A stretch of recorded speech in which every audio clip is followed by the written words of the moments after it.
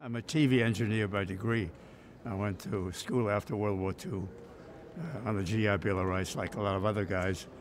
And in 1951, I built a TV set, and even then I had the idea of doing something other than just watching a set with a normal black and white TV set.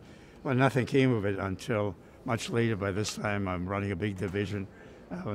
I have a direct labor payroll of maybe $10 million.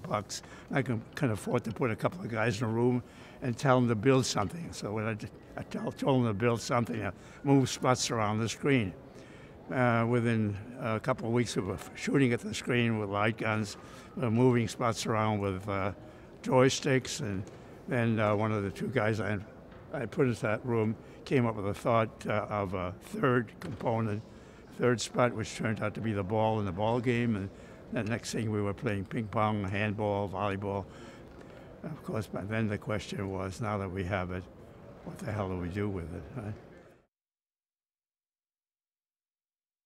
I took some scribbled notes I had and converted them to a 4-page paper, which became the sort of a Magna Carta of the video game industry. On that basis, we applied for patents, and eventually patents issued, which are the original video game patents.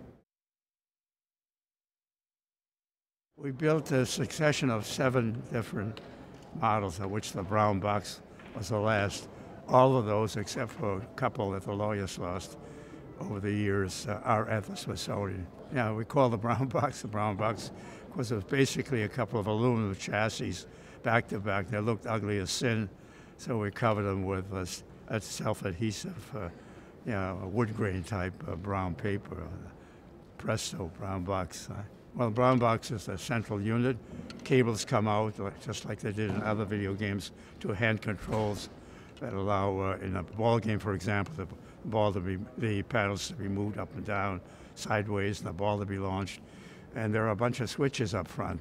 And we had a set of cards you could place between the switches. We had a card for handball, for volleyball, for ping pong, and you flip the switches accordingly, and bingo, set up the games.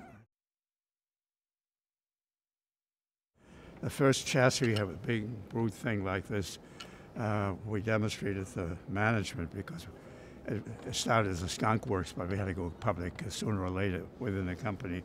It had a light gun attached to it. It had joysticks. I had an audio tape player play a recording of instructions for each game, voice recordings, through the machine that came out the loudspeaker of the television set. So the first time in history we had video games that were announced by voiceover along with joysticks. So when you look at today's video game consoles, there's still a lot of our DNA in them, right? Once the brown box was finished, the question of what to do with it, to whom to license it, was still up in the air. It took us a whole year before we managed to get RCA, Sylvania, Philco, everybody who made television sets in this country, to come to Nashville, New Hampshire, see them take part in a demonstration, and make a decision on whether they want to take a license. And they all came. They all said, "This is great. This is wonderful." But nobody did anything, except RCA. But the contract that we negotiated over the next week or two got so onerous for us, we said, "The hell with it." We walked away from it. Fortunately for us, one of the guys at RCA left, became a VP at Magnavox in their New York office, and told the guys in Fort Wayne at the headquarters to take another look at the brown box. We went there, we being the Corporate Patent Council, and myself and Bill Harrison, whom you had on stage way back in Boston several years ago. We went to Fort Wayne, Indiana, demonstrated, and Jerry Martin, who was the manager of television sets and radio, said it's a go, just like that. One guy with vision. We used to have milk delivered in a horse and wagon back in 1924, 25. And 30 years later, I'm helping to put a guy on the moon. I built a handle for one of the television cameras that had the transmitter and power supply in it. We built consoles that sat at Cape Canaveral and other places monitoring the Saturn vehicle. Oh, I think it's fantastic, you know. Great, great music. Always appreciate it, you know.